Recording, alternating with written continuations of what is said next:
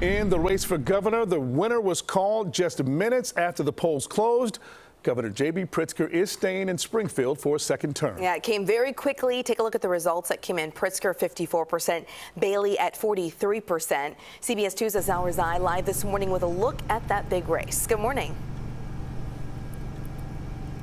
Good morning, Audrina. Ryan, it was a pretty quick election party for Governor J.B. Pritzker as those election results came in within just 2 hours of polls closing last night. Now, he was met by big, loud cheers yesterday as things quickly turned into a celebration. In his victory speech, he told his supporters he was thrilled to be their governor for another 4 years. And then down in Springfield, Darren Bailey was at his campaign headquarters when those results came in. The Republican candidate not happy with the early call.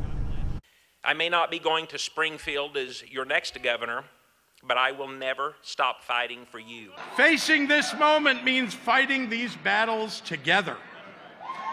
Together we must be bold, and we must never shy away from our big D democratic or little d democratic values.